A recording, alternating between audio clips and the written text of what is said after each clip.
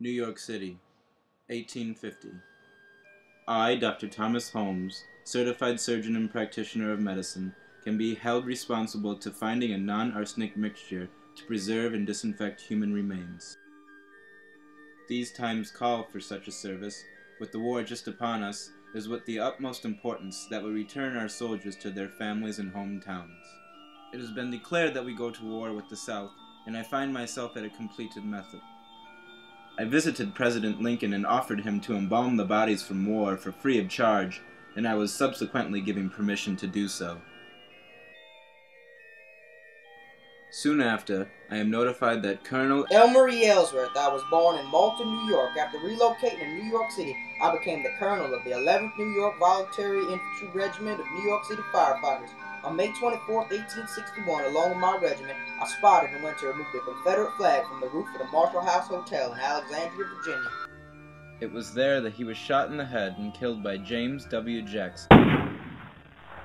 After Corporal Francis E. Brunel of Troy, New York, killed Jackson. Brunel was later awarded the Medal of Honor for his actions.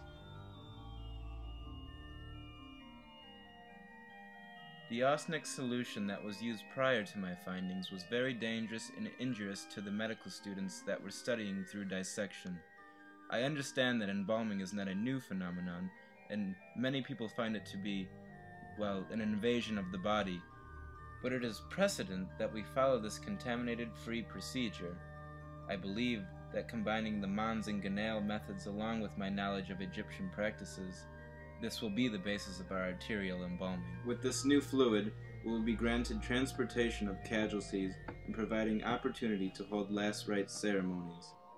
There is no indication of the South to use such methods of caring for their dead. The South has neither the knowledge nor the resources to enter this new embalming trade. May I boast just a touch? Upon the return of Ellsworth's body to the Washington Navy Yard, Mrs. Lincoln was so impressed with the appearance, she entrusted me with the embalming of their son, William Wallace Lincoln, who died of a fever at age 11 on February 20th, 1862.